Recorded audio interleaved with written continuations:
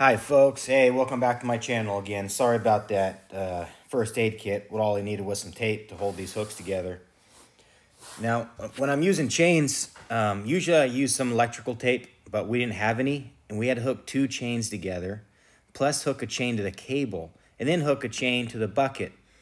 Now, if this gets any slack at all, these hooks will come undone, and we cannot have any of that in this tree. It has a fairly large lean. It's hard to see in the video. But when this starts pulling, I want him to keep pulling. If he has to adjust or for any reason slack is in this line, this first aid tape will keep it from coming apart. I mean, it would take masking to any kind of tape holds these hooks together just not to come apart. All right, so we're going to throw this chain around this bucket, and then I will show you the tree and what we're doing. Now it can't slide off any direction. Can't slide off this way, can't slide off that way.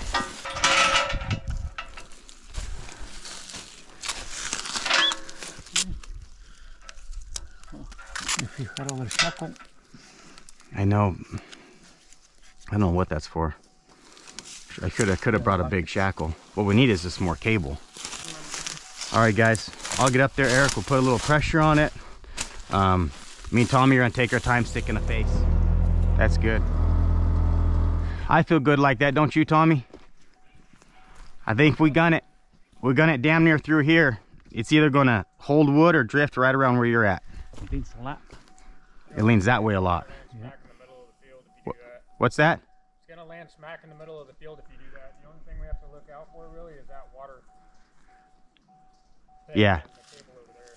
Well, that's what I'm thinking. We gun at this rock. Unless you guys think we should gun. I mean, reality, we should gun what we're pulling with. So we're working with each other. But that's a long ways over here. Yeah. Put it right here. Yeah, I think we gun.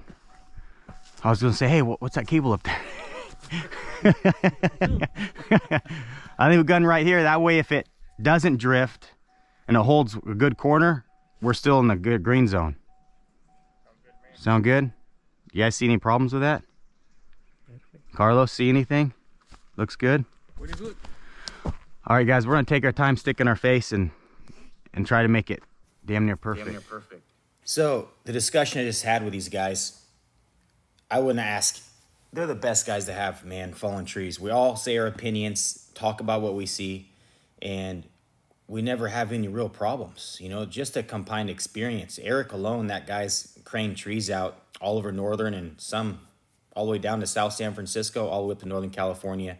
He's craned out hundreds of giant big trees, so his opinion means a lot. Tommy, same thing. Tommy spent a lot of time in the air. The only thing I have little more experience than these guys in is falling trees.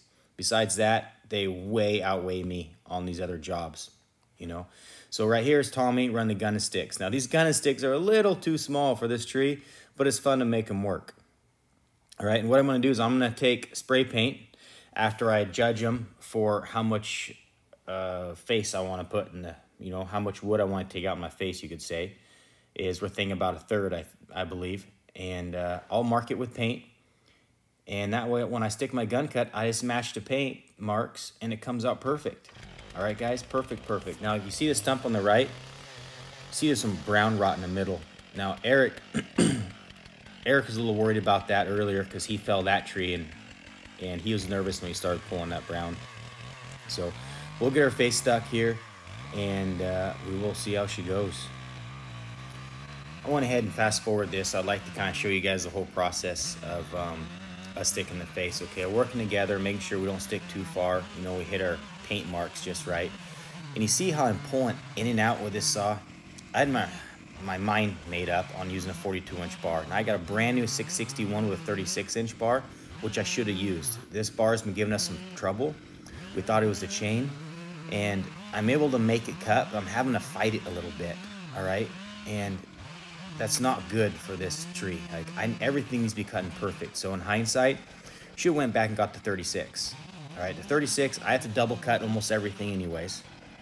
So 36 would have been, just would have cut really good and made life easier. And here pretty soon when we fall the tree, you'll see, I'll explain to you why it would have made a really big difference and could have saved us some possible big problems if this tree was fairly rotten in the middle.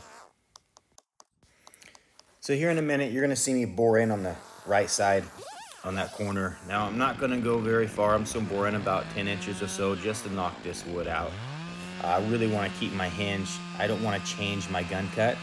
If you start chasing your gun cut or chasing your undercut, you will change the direction of the tree where you're gunning it, all right? And right here, we did not want that. Now, this face ended up being a little shallow.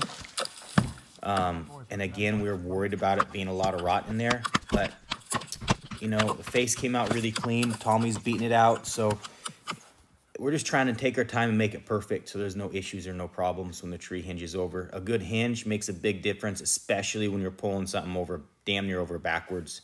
This tree has a very hard length. I would say like a 10 or 12 foot lean towards some sheds and stuff over there. That'd be to my left, all right, if you're looking at the screen.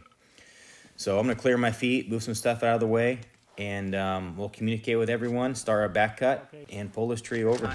Okay. Ready!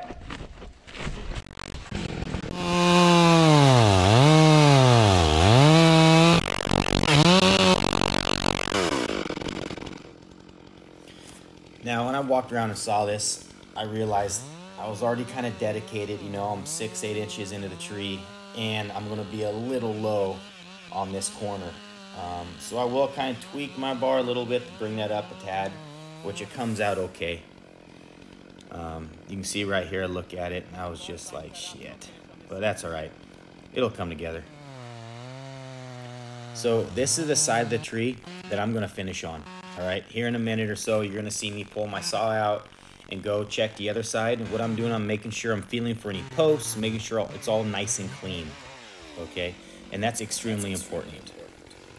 Now, what you don't want to do is get too excited on this side. This side is my holding wood side, all right? This side is what's going to swing the tree away from the buildings, all right? So you do not want to cut too much on this side. I'm gonna bore in and out, and that's my saw giving me problems. I should have switched to the new 661 in my truck with a 36-inch bar. Would have made this much cleaner job, okay? Because you got to cut really fast sometimes. You see the angle on my bar, there's a lot of wood holding in there. Now right here, I wanted to say something, but I look behind me, Tommy's there. He's giving Eric the signals, the guy running the tractor. Now I'm checking my hinge on the far side, just double checking everything, making sure everything's on the same page. You can see that building in the left hand of the screen. So I'm gonna leave quite a bit of wood on this side and switch over to the other side, and we will tug this tree over.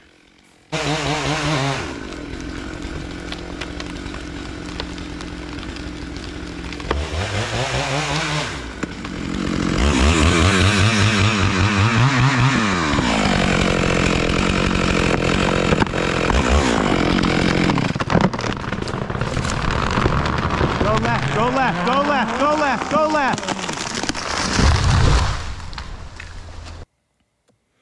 All right, this tree went perfect, exactly where we talked about, but we also got a little lucky.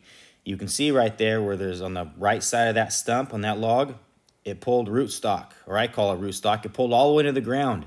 That right there, if I didn't leave so much wood on that far side, it could have pulled that tree, especially on the lean side, way to the right. Okay, so it's important that when you're swinging big trees, when it's dedicated, you got to steer it and cut the opposite corner off that you want it to go and steer that tree over. I'm going to go ahead and take a second and go over the stump and to show you guys what I should have done and what we were worried about.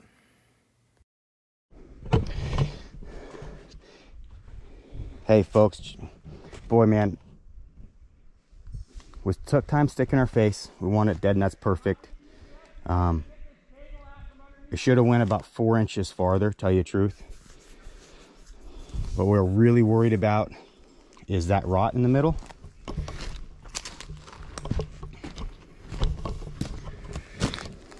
This other tree had rot like this in here. And if it was over a little bit, anything that would hurt our corner. This tree leaned to the right over that shed. No, sorry. This tree leaned that way over this madrone. And he left his far corner, but that rot, man, we pulled a lot of wood. Oh, too much wood, really. That's where you get barber chairs and stuff. But she went well, and we're gonna definitely retire that bar, I think, on that saw. Second time we've had problems, and I think it's the bar. So next time, folks, if you've got a big fir tree like this, make sure a good holding wood on your far side, and as it goes, you gotta damn near cut the far corner off to really get the swing where you want it. Not far corner, or in this case it'd be my corner. That's just too much wood on this side, and that's when you hook a root stock, and they'll pull a long ways. But she went well. All right, let's that's about 4.5 foot in diameter. Beautiful wood. Boy, I wonder what they're gonna do with it. All right, so that's it for today. I got some more footage coming, so you guys kick back and enjoy, and thanks for subscribing to my channel. I really appreciate it. And by the way, today is my fourth anniversary. Yeah, my 4th anniversary today. My wife and I got married, so that's pretty cool. All right, guys, you have a good one, and talk to you later. Cool.